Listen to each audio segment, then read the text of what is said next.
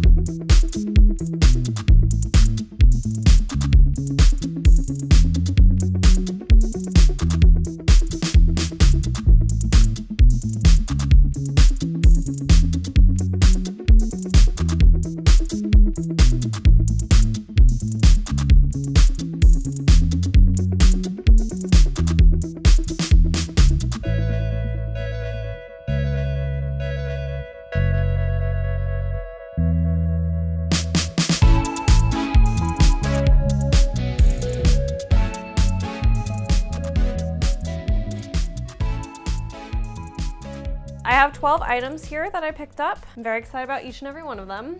First up, we've got this guy. I thought it was a pillow cushion, but then I realized it could be worn on your head. I think it was actually for like your hair setting, and it's like this like goofy, dumb peony. Hi, Spooky. That's really excessive of you. Hi. Stop it. Do you really? Jesus Christ. Hi, that's so nice. I just got home from work and I think Spooky needs a little bit of a snuggle. Sorry for the mic chaos this probably caused you. I just thought this was super funny and super goofy and I really love it. So I picked it up. Next up I have a hat. As you saw, it was a daisy hat and it is for a future project. It's very cute. It kind of looks like so, but it's just a good example of what I'm kind of looking to do for something in the future. Then last on the hat department, I got this like heart-shaped 40s hat with this really beautiful veil. This is just absolutely lovely and I loved it, and of course it was the most expensive hat there, so I had to have it because that just seems to be how my life works. The room of hats was huge, so all things considered, the fact that I'm only walking away with 3 is pretty impressive. This whole warehouse was huge. If you didn't watch that video, definitely go and check it out. I will put it in the eye right here. Oh, I now have like very poofy hair. Yeah, this was a huge warehouse, and given the fact I feel like it had like 9,000 pieces in it, the fact that I walked it out with only 12 feels pretty impressive to me. So yeah, that's that guy. And then next up I have this very lovely lacy blouse. I got this to layer under things. I think it's really pretty. It's tall by shapely, which I am, I guess, neither of those things. But it's really cute, and I think it'll layer under things really, really well.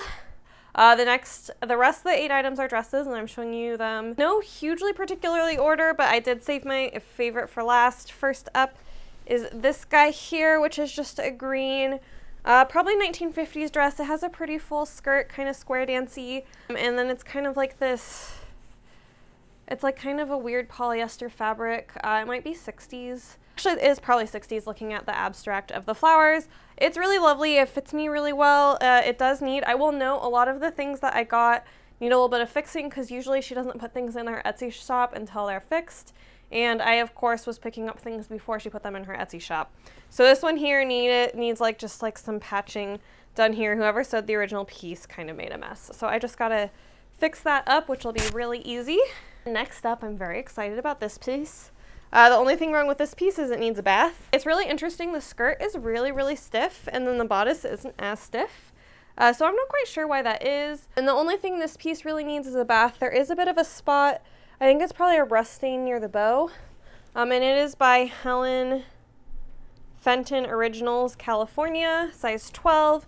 It's a smidge big for me in the back, so I also might be putting some darts in the back. But I also don't always mind, like, if I don't see the back, I don't know that I care. You know, I love it, and you all know I love kind of this like cottagey peasant feel that this top has, and it fits overall really cute. Next up, I love this dress. This is a, I think, 40s piece. Yeah, it's a white flocked nylon. It has the little details on it are little flocked hats with swirls and flowers. This gown does need a bath. As you can see, or maybe you can't see on the camera. I have no idea what you can and can't see. But the like nylon is a little bit dull, and I think just a bath and like retro clean or something like that will like make it really nice. Like I said, most things that I bought before she's had time to wash them or clean them. So that is why they are the way they are. Everything from her Etsy shop is pretty pristine. But yeah, I'm very excited. I think this is gorgeous. I really like the seam detailing that's up at the top here.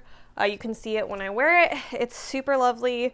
And yeah, a bath is pretty easy way to take care of it. All right, and then next up, I absolutely love this piece. It reminds me of something from Queen's Gambit. This is the little bolero, and then this is the dress, and I also love a bolero dress set. It's really always very easy to mix and match these pieces into other pieces in your wardrobe. In this case, it's really easy because they're kind of, this is like a neutral or green, and then it has really cute pleats. I don't think there's a brand in it, but I'll double check. Nope, I think this guy's homemade. And super lovely, and I absolutely love it. And this one's pretty much in like good to go condition. I don't really need to do anything to fix this one up. And yes, I absolutely love this bolero. I took some photos with this guy around the castle that we stayed in because I felt like it fit some of the vibes of the castle. But yeah, so cute. Next up, I absolutely adore this dress. This is another that Christina found in the racks that I missed. This is a 1940s house dress. Super pretty. This one is pretty much just in wearable condition as is. I might give it a bath in retro clean to kind of see. There's like some just variations. I wouldn't call them spots. They're just kind of some like fading variations that probably happened because this is a house dress and so somebody was cooking and cleaning in it. So I'm just kind of curious if a like bout of retro clean would clean it up.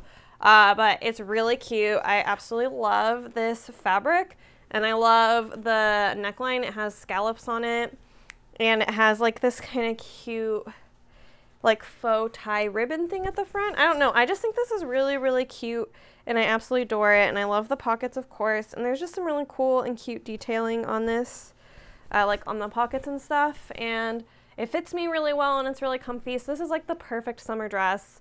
Like I said, I'll probably give it a go in some retro clean, but I don't really care if any of the discoloration in it comes out because, like I said, it's just somebody else's. And if I'm gonna wear it as a house dress, I'm sure I'll make a few messes in it. So next up, we're getting to the long and fancy. This is the long, not the fancy. This is a beautiful 70s piece. I also tried on a gunny sacks. I got this one because it's more unique than a gunny sacks. The gunny sacks that she had was blue and beautiful, but it was a smidge big on me. This fit me better because it has the tie, and this is just more unique. I really like the patterns of this. Let me see. I don't think there's a brand, but let me double check. No, it's definitely factory made. It has like one of those paper tags. But I just liked the coloring of this so much more and the lace placement. And I love these sleeves. I don't actually know what this type of sleeve is called, but I've seen them around. I think they're super fun. And I really like the colors of this. And this one just like floated my boat more than the gunny sacks because honestly, a plain blue gunny sacks doesn't necessarily do it for me because it would be pretty easy for me to sew up one of those that would fit me exactly. So I was pretty excited to get that one, and that's why that one beat out the actual gunny sacks. I mean, it looks like a gunny sack, so, you know, close enough. Next up, we are getting into evening gowns. I have just 2 pieces left for y'all, and I'm very excited about them both. This first one, both are too fancy for my life, by the way, though.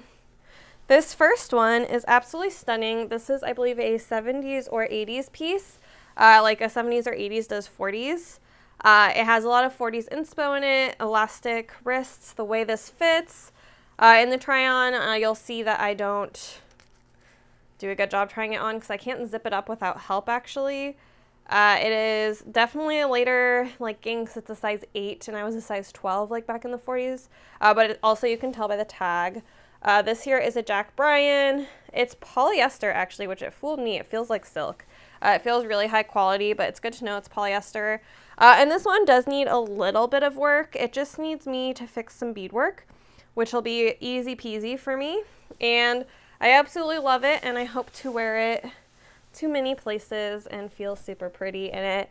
I feel like a stunning in this dress, and I mean, the beadwork is just so beautiful. I feel like modern dresses a lot of times like are kind of more like crystals or like studded and are less like beaded like this. Like I feel like that's something really missing from modern clothing. And I just love the silhouette of this and everything. I actually have a project very close to this silhouette coming up that I'm sewing because I love it so much. This skirt also, I think there's like a lot of panels in this skirt. It's really, really like circly and nice and pretty, and I absolutely love it. And I'll have to look up the brand, the Jack Bryan, because I really like this dress and I'm curious what else came from that designer. Now last up is the dress I am most excited about. It does need a bath. There's some spots on it. And so I'm gonna like color bleed test this, but it's this beautiful ombre gown from either like the 50s or 40s. The neckline kind of reminds me of the 40s, but it does have a back zip, which might make it more 50s. The way these sleeves are attached are very 40s. It is a Ray Hildebrand. I'm not familiar with this brand. It's in overall really good condition. I did traipse through the garden grounds on it, so the bottom definitely also needs a wash. I did that because I already knew I had to bathe this guy, so I was like, well, may as well like take it through in a garden if I already have to wash it. And then the other thing is the flowers are not in the best condition, which is totally okay. I have ordered a bunch of 40s flowers to potentially replace them. So when those come in, I'll kind of see how they look and how I feel about them, and probably at the very least replace this guy up at the top that's pretty flattened and in relatively rough condition. But otherwise this dress is so pretty. Oh good, there's a way to hang it in the inside that's going to put less strain on the straps, so that's always exciting to see. The other thing is I can like wash this without having to wash the roses. The roses are actually sewn on very loosely by hand. A lot of times garments from this time were designed so you could take off things like this to wash the dress itself. So that's pretty nice. And yeah, I'm so excited. I took some amazing photos in this dress. I absolutely loved it. And yeah, I just had such a good time. Glenna is so wonderful. If you're ever in Tacoma in Washington, I highly recommend you make an appointment with her and try to stop by if you love vintage. It was really overwhelming. But I can't believe I found these like 8 really beautiful, like all of these are not necessarily rare pieces, but pieces that you don't find in one vintage shop at a time, if that makes sense. Like usually to find all these different types of pieces, I would have probably have to hit like 5 or 6 shops as opposed to like obviously just her warehouse. And when I was there, I only went through the 40s and 50s racks thoroughly, and then the 60s and 70s I just kind of like quickly went through. So I'll definitely be back. I have to save up some money, and I'll definitely be back again because it was seriously such a cool experience, and she was so lovely, and she definitely enjoyed us trying on the dresses. Be sure to check out Christina's video like this. I will link it down below. But other than that, this wraps us up, and I will see you in my next video. I put out videos every Friday at 8 a.m. Pacific time, and I would love if you would stick around and hit that subscribe button, as well as like and comment down below on which your favorite is. And I will see you next time. Bye!